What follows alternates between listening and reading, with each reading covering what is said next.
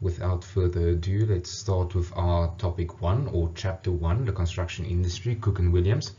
Now, as I mentioned in the introduction lecture, is this first 2 units aren't that important for later on, although we're going to focus on it a little bit at the beginnings, just to give you a bit of a background of how the construction industry works and how it fits into each other. So the distance learning students will understand much of these items because you're already in the industry. So some of the information might be items that you're already familiar with. Okay, so we're going to look at chapter 1 of Cook and Williams, and this unit we're going to look at particularly just defining what the construction manager is and what the CPM is, and define the construction industry. Okay, so it incorporates quite a bit of other industries as well. So like mining, for instance, has a lot of construction in it, the production industry, etc., etc. So we're going to particularly look at the industry structure, okay, and then some culture. We're going to look at the Egan report and the Latham report, etc., which will give you a bit of background of what the construction industry looks like and the challenges that we've been grappling with for a long period already. And then we're going to look at, yes, the reports that I just mentioned. Okay, so looking at the definitions of the construction manager, firstly, the SACP CMP defines a construction manager as the physical construction process within the built environment, and includes the coordination, administration, management of resources. So you can see it's a bit more the actual construction side, and then the construction manager is the one point of responsibility. So he's the person that manages that process of the actual construction, whereas the construction project manager is the management of projects within the built environment from conception or inception, what do you want to call it, including management of related professional services. Construction project manager is the one point responsible for this regard. Another definition of it to differentiate between the two is the construction manager is usually involved from stage 4 to 6, whereas the construction project manager is involved from stage 1 to 6 and fulfills a consultant type of obligation. Okay, and then the definition from the Construction Regulations 2014, the construction manager means the competent person responsible for the management of physical construction processes and coordination, administration, management of resources on a construction site. Okay, so you can see it's very similar to the SACP CMP's definition. Okay, and then obviously I just included Wikipedia's definition, which will give you a bit of insight, but the construction industry, site managers often referred to as construction managers. Site agents or building managers are responsible for the day-to-day on-site running of construction projects. Site managers are required to keep within the timescale budget of a project and manage any delays or problems encountered on site during the construction project.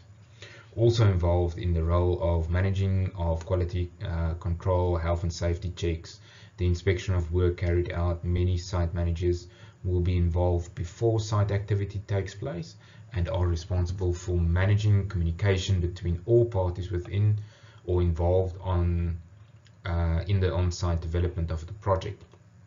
Site managers are often required to deal with inquiries, communication with public as well. Typically, a site manager is employed by a construction company, contractors or civil engineering firms, but often employed by local authorities to oversee refurbishment of council-owned properties. Okay, so this is just a very broad take, and it also incorporates other areas in the world. So you can see a construction manager usually starts out as a site manager, and then progresses where he has more than one site and he has a portfolio of sites that he's managing. So it's not, you're not becoming a site manager as such, but you're going to manage a whole lot of sites in the end. So, but usually you start on a site, depending on the size of the project. You can have anything from one site manager to a couple of site managers. Got the seriousness of the construction regulations. I just wanted to highlight this to you. A principal contractor must in writing appoint one full-time competent person as a construction manager with the duty to managing all construction work on a single site, including the duty of ensuring occupational health and safety compliance, and in the absence of the construction manager, an alternative must be appointed by the principal contractor. So the basic thing is you need a professional appointed to take responsibility for the project. Many contractors appoint external professionals to act as the construction manager, and they might have multiple projects underneath their wing. Okay, the construction project management. So yes, I've shown this in our first lecture as well. I've just highlighted how a typical project, doesn't matter whether you're doing design of a new airplane or a software development or whatever. This is more or less how your project looks, where you have your concept initiation, design and development, implementation or construction, and communication and handover. Whereas the construction industry has stages 1 to 2, which is your inception and concept feasibility. We have stages 3 and 4, which is our design and procurement stages. Then we've got our construction or implementation phase, and then we've got our closeout phase, which just feeds into phase 1 and 2, or into one again. So whenever you're doing tenders again, you would pull out a previous project and you will start there looking at possible rates. If you don't have any rates, you will source new rates, do your rate build-ups, etc., etc. So this is more or less how it works, and this is universal for whether you're a professional engineer, whether you're architect, QS, construction manager. Everyone within the South African construction industry uses these 6 stages to actually go and do their work. Okay, so we're going to look at these items. I'm not going to go in too much depth, but basically I'm going to look at the outcomes of each one and give you some examples. So agreeing with the client and preferences, assessing user needs and options, appointment of the necessary consultants in establishing project brief, objectives, priorities, constraints, assumptions, and strategies in consulting with the client. So the basic thing is to get a scope, and that is very difficult sometimes with your client, because much of the time they don't really know themselves what they're looking for. So standard services that a professional provides to the client, the construction project manager, you can go through these, but the outcomes from these sessions is basically you need a project brief, project procurement policy, sign consultant clients agreements. Who are you going to appoint? Are you going to need an engineer, mechanical, health and safety consultants? Do you need an architect? Do you need a IT specialist, etc., etc. Project initiation of programs. So you get a master program that you start compiling. We'll still get to the master program. Then record all your meetings. Very important. Approval by the client. This might seem as a given, but many times you don't have signed documents that you can proceed, that they have accepted the documentation that was provided to them, and suddenly they make changes, but this is not what we wanted. We wanted a smaller building, for instance, and so on and so on. Okay, so it's good to have a document that's signed off to proceed to stage 2. Okay, usually in this stage, the most important thing is to establish the scope, as I said, and to establish who the project team would be. Who are you going to appoint on the project? Okay, and this is a typical example of such a program that you can develop. You will see that you have the appointment of a consultant, detailed design. Okay, so this is just more or less gives you an idea. This is one that we did for tender document in 2017, and it just stipulates by when the consultants should be appointed, when the documentation should be ready, when you go out on tender, capital approval. Many clients have capital approval stages. Then you go into construction. You can see it's a very short description of the construction. It only shows that the length of the project, and then when the project should be closed out. So many times in this early stages, the client would say, I want to occupy this building by next year February, or next year July, whatever. And then usually you work backwards from that date and compile your master program that you present to your client. Then we get to stage 2, our concept and viability. So now you basically go through the documentation again. You make sure what the design is, and the information is expanded, etc., etc. So this is basically what is done in the concept and viability, and then you facilitate the approval. The main thing is now, okay, now we're putting meat to the bones and seeing whether the project is actually feasible. Will it fit within the budget? Is the occupation list, does the size of the building actually fit within the budget of the client? Is there enough space? Will it fit? All of those items is clarified. Okay, so very important to read through all of this. And then in particular, you have a new signed consultant clients agreements. This is usually people that come on board at later stages. Now you've established, okay, but we're going to have a big solar installation on this building. Okay, then you might have to appoint a solar specialist, maybe to assist at this early stages, just giving advice, etc., speaking to the electrical engineers, and so on. And then indicative project documentation and construction program. Okay, so now you expand on your program, and then you get approval from your client again.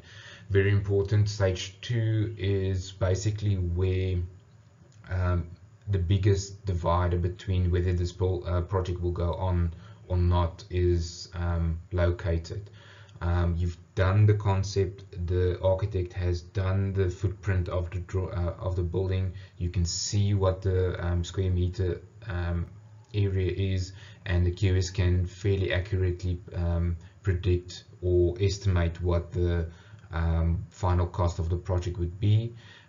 You take into account all the fees, etc., and then the client has to see whether that will actually fit within his budget.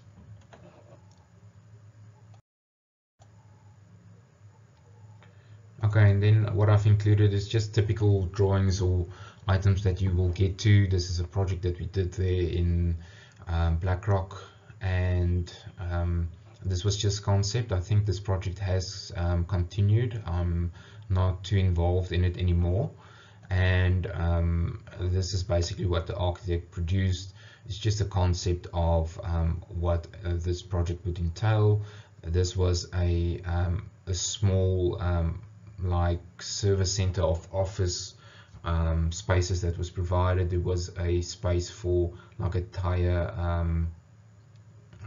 dealer a little radio station, health and safety, clothing store, etc., etc. So this was just a small concept that was done. And then the architect provided us with the following details. You can see it's just a footprint of the drawings, all the of the layout of the site, and on the site we could establish what the square meter areas were for everything, and from this we could develop a basic estimate. Okay, so this is basically just a summary of that estimate that we did, and this was also at the end of 2017. You can see it's still 14 Rand VAT that we had, and then we had the different areas. So we had Toyota spares, Sheikh PPE, etc., etc. You can see that the biggest cost was actually the civil works, like the road works that we had in here, and we had also the structured paving, which also contributed quite a lot to the project. I think in the end they actually expanded this project, and the last estimate that I saw, it was in excess of 40 million. So, and just a bit of a background on how this process actually works. So the client could say, okay, I have enough money to continue with the project, please proceed to stage 3. Okay, and this is just the measurement work. This was from Dimex that I did it, and you can see it's basically just the square meter areas that we got, and obviously connecting the right grades is also very, very important. Okay, so, and I think I didn't include, there's some, not all of the items are included or shown here, so like the road, etc., but some sections were kept in and others were left out, and so on. And then we get to stage 3, design development. Okay, manage and coordination of the integrated design development. So usually in design development, what happens is, okay, the footprint has been established. Now we start looking at what type of finishes are we going to use. Are we going to use brick and mortar? Is it going to be lightweight steel? Even though you've discussed it in stage 2, maybe it now becomes a reality. Now you start sourcing more info so that you can produce an elemental estimate for your client to get a more accurate design. So again, read through all of this. This is very important, not only for this module, but also for working in the construction industry, so that you know what the outcomes are. Okay, so again, we've got signed consultancy agreements. Anyone that comes on board again, or if anything has to change, if the scope changed maybe, or something like that. Detailed design, documentation, and program. So you update your program to incorporate all of this new information. Maybe you've learned that the procurement process from the client has a certain amount of stages, like stage 1 is maybe the budget approval, then it has to go to someone else for approval. Then you can actually increase the accuracy of that. Update in indicative program, okay, the construction program. So now you start conceptualizing your program a little bit. Now you incorporate, for instance, the civil work should take place first. So you would divide your program into the large items that has to take place. Like for instance, your civil works, water reticulation before you actually break ground for your buildings, etc., etc. But you will not go into details of, okay, now we're doing the strip footing, and now you have to wait 7 days, and now you have to pour the concrete and build up your foundation walls, etc. It just it still divided into elements and not really items as such. Okay, and then again you have to record all of your meetings, and then you get approval to proceed to stage 4 again. So usually at the end of stage 3 a elemental estimate is produced, so that the client can take a final decision. Okay, we're going to produce the documentation, we're going to go out on tender. We want to go out on tender by this date because the financial year starts and ends at this date.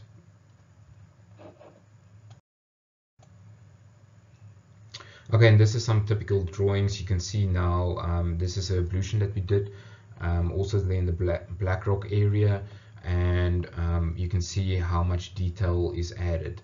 So now you start getting a bit more information on the amount of toilets that's going to be installed, just the basic layout and items, that the accommodation of showers, toilets, female, non-female. You're going to have a boiler room to service this entire structure, building. Okay, so you get more information like that. Okay, and then in this instance now you can start playing around with existing mobile. On this project we had a mobile change house that was there, whether we're going to use the mobile as an additional ablution or existing and sectional completion. Are we going to use a certain section of the one, do it in phases, or are we going to demolish the existing mobile and change houses and then just start from scratch, or new to existing and demolition of existing? So the client can now have a look at the different options and make a decision based on the different costs involved. Okay, then we get to documentation and procurement, and I think most of you will be proficient with this because this is what we've done throughout your undergrad degree up to thus far. Looking at the procurement process, this is where all the detail and most of the work is done, so that you have a contractual document and all the information available that can go out on tender. Okay, and then again it's the process of establishing and implementing procurement strategies and procedures, including the preparation of necessary documentation for effective timeous execution of the project. So okay, if this is done right, your project will run smoothly, barring the natural hiccups that you will encounter or challenges that you will encounter. So the contractors, subcontractors and suppliers procurement strategy, how are we going to do it? Is it what type of contractor is it going to be? JBCC, GCC, FIDIC, or whatever contractor it might be. Okay, and then project procurement program is developed. So now you've got a bit more detail, and now you start focusing on going forward from the tender process up to the completion stage. Okay, then the project tender conditions is drawn up. Again, you take a record of all the meetings and you get approval. Make sure that all the drawings and everything is signed off by all the parties. Okay, and then I just added some pictures. This is basically where all the paperwork and administration comes in. Okay, and then we get to our actual implementation, and this is where the construction project manager is very important. You've done all the planning and the procurement, you've gone through all the processes, and now you need to control it. So again, go through all of these items. You will see there's quite a lot of these items. I will also post the Gazette on Blackboard so that you will have access to that. So please make sure that you've got that. And then the outcome at the end is a signed contractors agreement at the start of the project, agreed contract program. Is it resource based? Is it not resource based, etc. adjustment and award contractual claims, construction documentation schedule. You've got your monthly progress payment certificates, monthly project progress reports.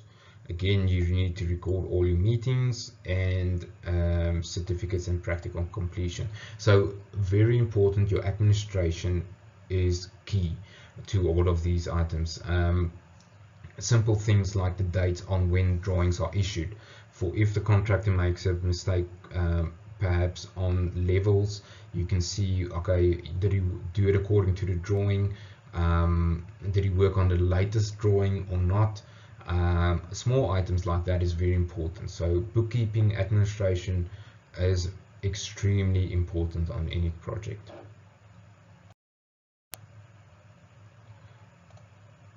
Okay, and then I just added what everyone thinks we do on a project and what we basically do on a project. We discuss items a lot of the times in site meetings. So and you solve a lot of problems. It's actually quite nice to work on these projects because of the challenges that you have to face and address. And I think that's why most of us got into the construction industry.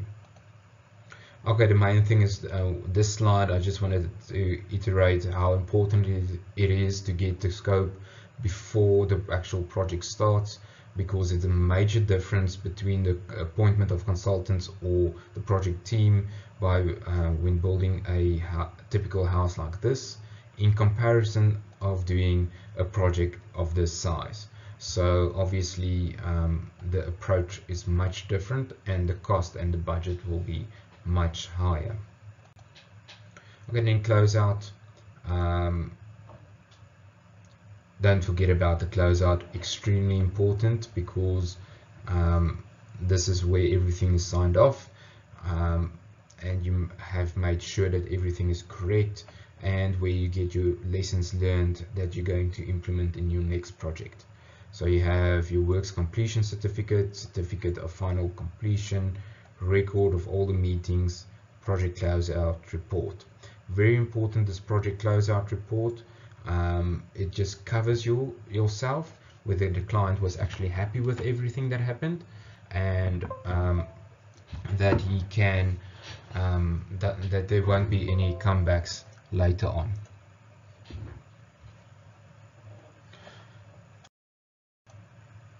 Okay, and then the main thing is arguing on the internet. Yeah, it's pretty much like this. Keep a paper trail.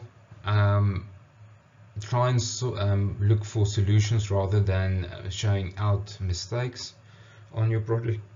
On your project, and remember that your team and the contractor will probably know the most practical or have a lot of practical experience that you can tap into if you're the consultant. If you're a contractor, please also note that the consultant will give you very valuable information on exactly what the client wants. So be very mindful of each other and don't search for mistakes, rather search for solutions. It's just the easiest on any project. Be proactive and be a team player.